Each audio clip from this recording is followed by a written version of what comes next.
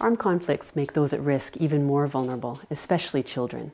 In South Sudan, boys and girls who are unlawfully recruited, used in hostilities, or otherwise associated with armed forces or armed groups are particularly vulnerable.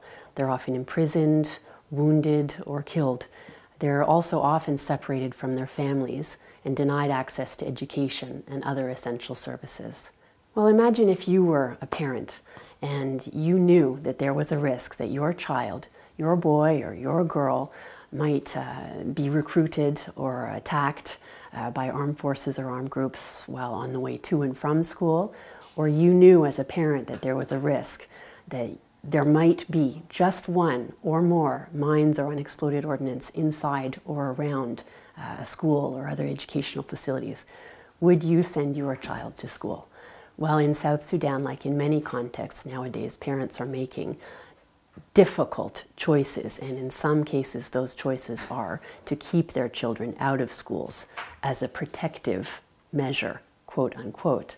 It's important at the same time to bear in mind that children are boys and girls, and that boys and girls have different experiences, that they may face specific risks, and that they may have particular needs as a result. For example, boys and girls who are associated with armed forces and armed groups, they may be required to undertake different or particular roles, whether as cooks, as porters, messengers, or sometimes they may be used for sexual purposes. And as a result, they may have very specific and different needs.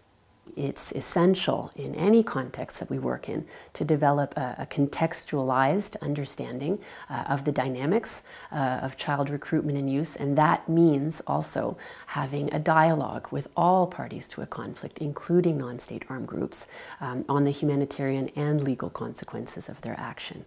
Preventing the recruitment and use of children by armed forces and armed groups is the best way to protect them from being drawn into hostilities.